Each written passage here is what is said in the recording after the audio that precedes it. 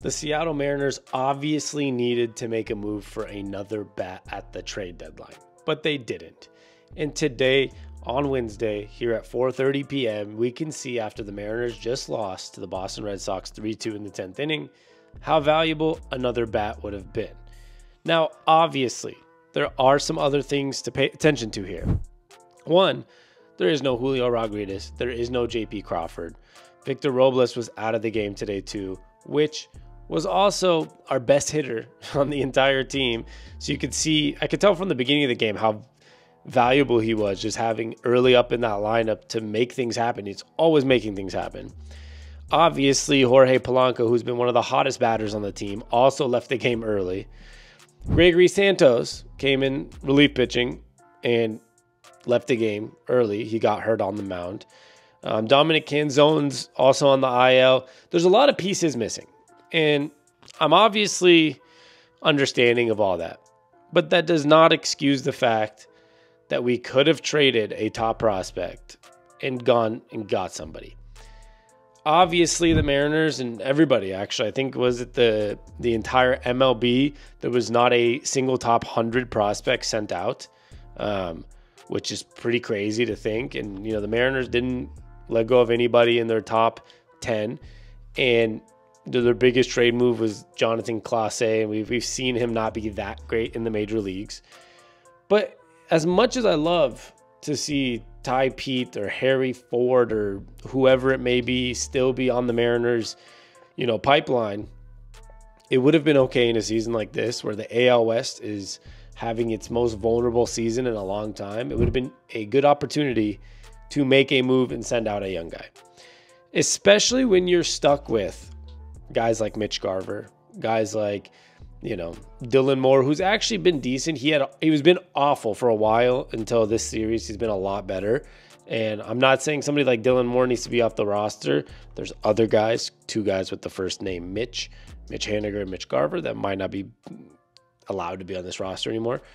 But in general, it's, you know, not who you want to roll with every day, especially knowing you have these injuries. I mean, we went out of the deadline knowing that Robles sounds like he's been having a hip issue.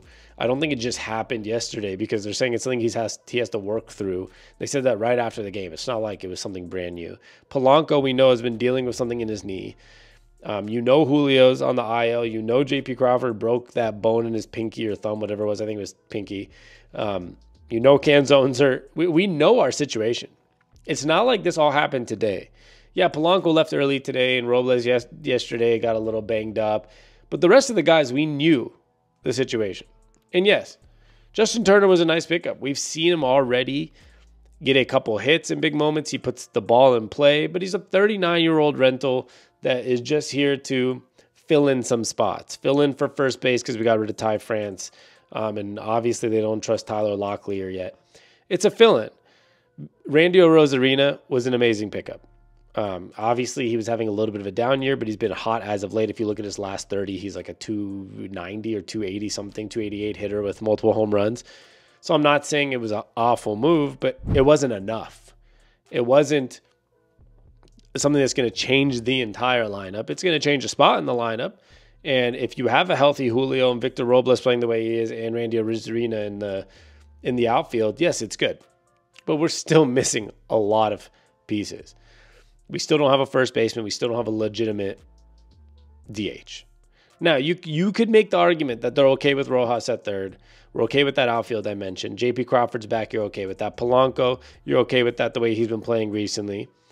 But there is no DH that you can trust on a daily basis or a first baseman you can trust on a daily basis. And when you have that situation, on top of the injuries, you should have traded for another bat. Now, I'm going to give you some...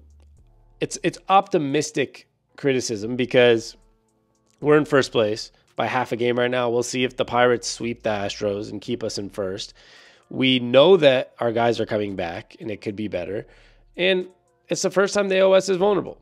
But like I keep saying, you should have found a way to improve the roster even more than you did because you knew there was the possibility of these injuries being around and guys like Mitch Garver being up there, who was today 0 for 5 and left 8 runners on base, like 8 left on base. by Mitch Garver in an 0-5 day. You know that situation's there.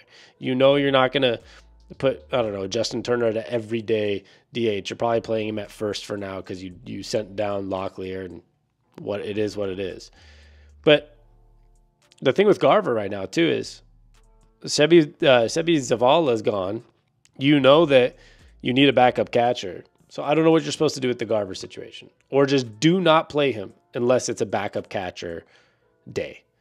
Or do something unrealistic. And I know it's not going to happen. Bring up Harry Ford and have him freaking DH and play catcher on backup days. I don't know. Do something if you're not going to make a trade, because this is not acceptable. Now, as I mentioned before, my biggest takes here is we cannot be in a situation where we have Mitch Garver and Mitch Haniger in this lineup every day, or be pinch hitting players for, I'm putting in Mitch Haniger. And obviously, there was a lot of questionable moments by Scott Service. He should have walked Devers in the 10th. There was an open base. That's frustrating. But the Mariners also, if we go back to the batting situation, the Mariners, on a wild pitch in the 10th inning, it got Cal Raleigh 2/3. We had no outs, runner on third, and couldn't bring in a run. Not a sack bunt that brings in a runner, or nothing. Not a good enough thing for a sack fly. Nothing. Runner on third, no outs, and we got 0 runs, and then lost on the first batter in the bottom of the 10th. But I put out on Twitter, I love doing this, how we're feeling today about the Mariners. And I want to go through, right now there's 32 replies. But here's some of the responses. See ya, Garver, which we agree with. Mostly need our starter back. Starters. Really shows how valuable Robles was. And that's something I keep mentioning. We got to bring back J.P. Crawford and Julio, and hopefully Garver is healthy, and hopefully Polanco's not too hurt, and things will be a little better. Watching this offense is so painful, especially runners in scoring position. We need Julio and JP back ASAP. Another thing. Maybe Mike Zunino could come out of retirement. They can release Garver. Just eat $24 million as a sunk cost. I think a common theme here, obviously, is Mitch Garver. 1 for 14 with runners in scoring positions. You need to not go 1 in 14, which is obviously the biggest issue here, is why they needed to find another bat at the deadline.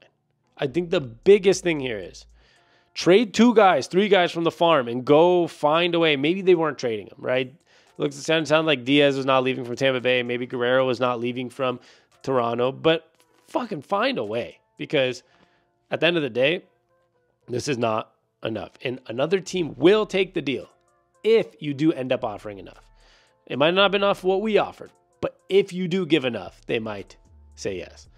A lot of people are just negative about this. Julio, JP, and Robles, that would have made the difference. So they think we're fine. But the other half is we are always 1 bat short, frustrated as ever. I'm about done with this shit. It makes me stressed. No J-Rod and Robles. They need to return. This is, mostly the answers are injuries are killing us and Garver's killing us. And I think that is the main 2 things that I'm seeing from everyone's opinions. And I have to agree. So at the end of the day, we need to find a replacement for Garver, or just bring back Tyler Locklear and let him, I don't know, we need a backup catcher, but let him DH, bring up a catcher, do roster moves every week when Cal needs a day off, or bring up Harry Ford. I know it's not going to happen. It's just that's one of those unrealistic just things you say, but you never know. At the end of the day, we got to pray for these injuries to lessen up fast and find a replacement for Mitch Garver. Frustrating that we didn't get another bat at the deadline. Very frustrating loss in the 10th inning. Don't pitch to Devers there, and you have to score when you have a runner on third and no outs. I'm Sammy ONTAP. You can find my page. I talk a lot of Seahawks, NFL, and do shorts about every sport. And you can find us anywhere. Just like and subscribe if you love the Mariners or Seahawks. We talk all Seattle sports on this channel. And we'll be back next time. And Mariners, please figure it out. My goodness.